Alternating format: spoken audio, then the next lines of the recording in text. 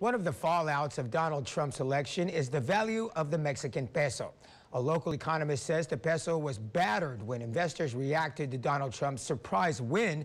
So what could this mean for the economy right here in the Valley? CBS 4's Joel Flores explains.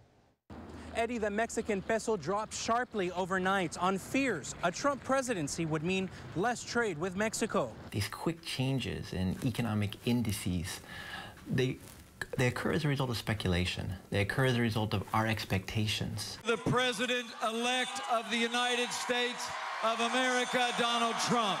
Donald Trump's surprise win and uncertainty surrounding a Trump presidency is shocking financial markets. The peso dropped once again by 7%.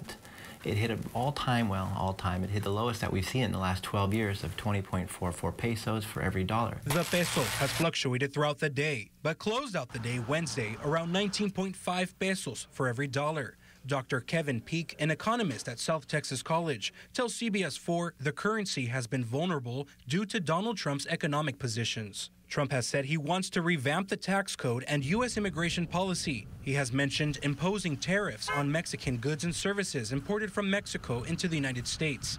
Dr. Peek says there is a concern the U.S. could withdraw from major trade agreements. A reduction in the flow of goods and services across borders is going to have a deleterious impact on companies, which is going to cause their profitability and their stock value to fall. I feel like it's very unfair. They come here because they know this is a place where they get the resources they need or that they will not find over there, and it's just like we're taking away that from them. But the decrease in value overnight of the Mexican peso could also be a good thing.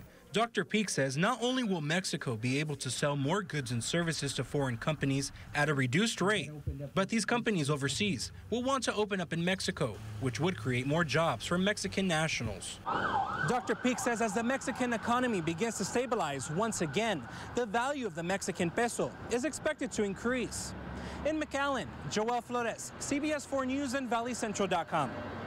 And Dr. Peek added that if a mass deportation were to occur, the value of the Mexican peso would continue to drop. And that's because the amount of migrants nationwide sending money to their families in Mexico would drop as well.